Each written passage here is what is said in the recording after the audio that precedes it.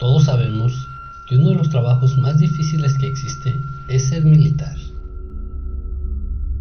Ellos, aparte de ser entrenados duramente, soportan grandes guerras para defender a su país. Ellos, aparte de todo esto, son entrenados para no creer en nada que no se encuentre dentro de nuestra realidad, el nada que esté fuera de la lógica, el nada paranormal.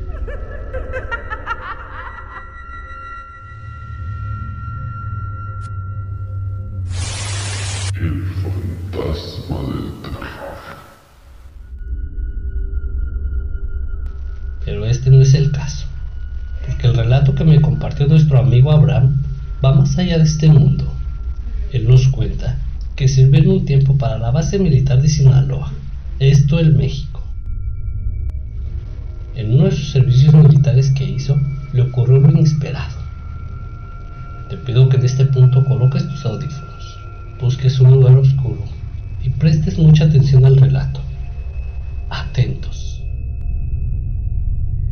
Fue como en el 2006 a mediados de 2007, güey. Bueno, fue como a mediados de 2006, casi llegando al 2007, ahí en el fuerte de Sinaloa. Yo estaba en aquel tiempo estaba de guacho, ¿no? De soldado, ¿no? Ahí en la tercera región, que es en todo Sinaloa y Durango, la tercera región. Y estaba en el batallón, el 89 batallón que está ahí en Mochis, San Miguel Zapotitlán, le llaman el pueblo que está ahí. Ese es el batallón. Bueno, estaba comisionado en aquel tiempo, nos mandaron al fuerte, una pista que está ahí en el fuerte, una pista de avioneta, ¿no? Una pista chica, o sea, no gran cosa, una instalación así, unos hangares ahí sin puertas, una instalación que hicieron después nueva para los soldados que estaban ahí, para nosotros. Y la pista pues sí de cemento, es como de una milla largo la pista, está grande, la pista sí pues sí de cemento, no de tierra. Es todo lo que hay ahí, no hay más instalaciones. Me tocó hacer, pues ahí tuve como 2-3 veces comisionado, ¿no? En el fuerte. Y en la noche pues alrededor, atrás de la pista de donde estaban nosotros comisionados, donde están los dormitorios, atrás hay como unos, ¿qué te gustan? Unos 50 metros, pegado entre la carretera y la pista por dentro. Está un panteón privado, un panteón que está ahí chico. Y sobre ese panteón pues, corre la carretera que va de lo que es el pueblo fuerte a la estación Oyanco, la estación de tren que está ahí. Que lo sigue la pista al poblado del fuerte, está como unos menos de 5 minutos yo creo ahí. Caminando pues está un poquito más, ¿no? Pero está en corto, pero sí está metida hacia el monte, la salida del pueblo, la pista. Ya para el panteón de la pista hacia el panteón, está el panteón grande municipal que está ahí. Y así está retirado como unos 500 metros yo creo, pero sí se mira, no se distingue. Y el panteón grande, el chiste que está rodeado de panteones. Y al frente de la pista hay unas donde pasan vacas, hay pastorean vacas y hay monte pues como tipo selva, está muy verde todo ahí, mucha vegetación. Y de aquel lado hay una laguna. Bueno, ese es el paisaje para que te des una idea. En tantas veces que estuve comisionado me tocó estar de guardia en la noche. Ahí hay una puerta de herradura, una puerta de herrería. Grande la pinche puerta. Y pues, tiene pasador, tiene un pasador grande y todo eso. En el día nosotros la cerrábamos y después se abría y está el guardia pendiente. Y en la noche en lugar de estar el parapeto en la esquina pegado en la puerta, porque en el día por seguridad ahí nos ponemos en la puerta, están los costales ahí, parapeto le llamamos nosotros, ¿no? Por seguridad ahí estamos en el día y en la noche, como ya está muy oscuro, por seguridad todos están durmiendo adentro en el hangar, ahí dormimos en el hangar, acondicionamos el hangar, y pusimos literas y ahí teníamos la cocina y todo, y ahí dormíamos. Y ya pues en la noche yo estaba de guardia, pues nos repegamos a la pared del hangar.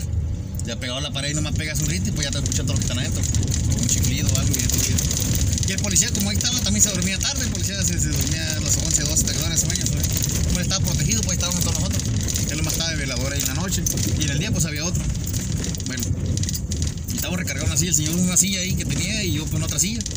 Y yo me puse pues el arma de cargo que traía, me la puse en las piernas, me senté acá, ¿no?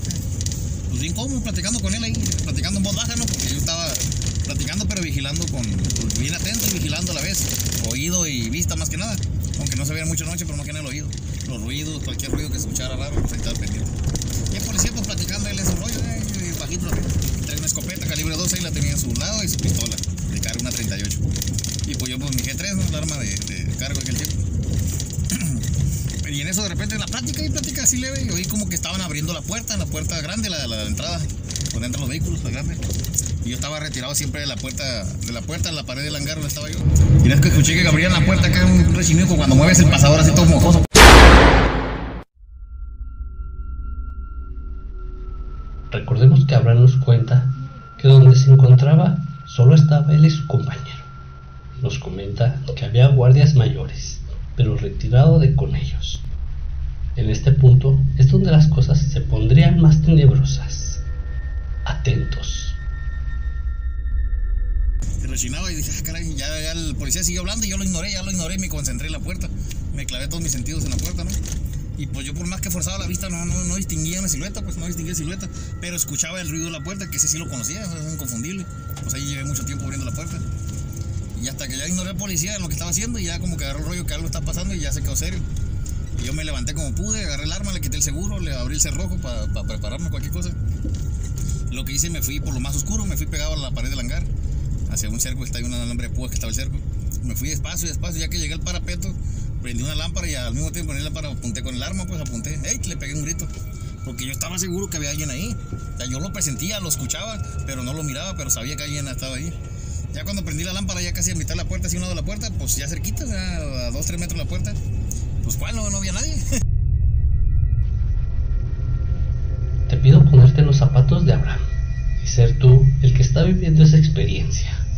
¿Qué harías si en estos momentos escuchas que abren tu puerta y al momento de observar no hay nadie?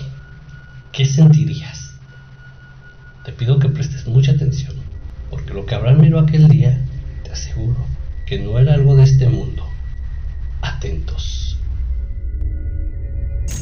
No había nadie escuchaba nada, no había nadie ahí, pero yo sentía la presencia, güey, que me estaban viendo.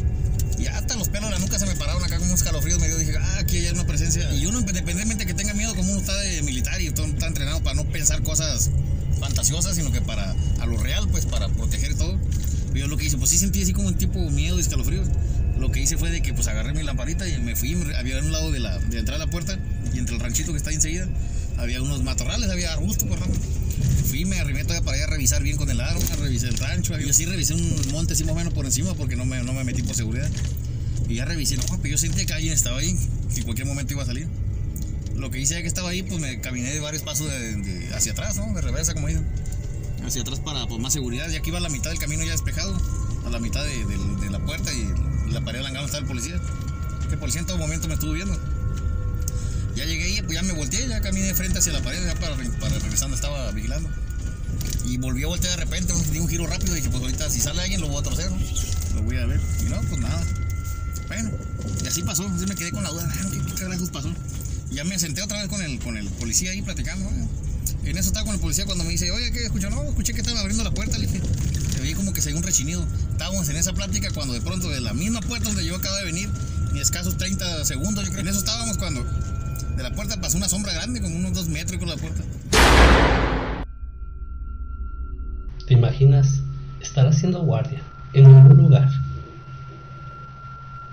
y toparte con un espectro y de repente te digan que en ese lugar anteriormente fue un cementerio?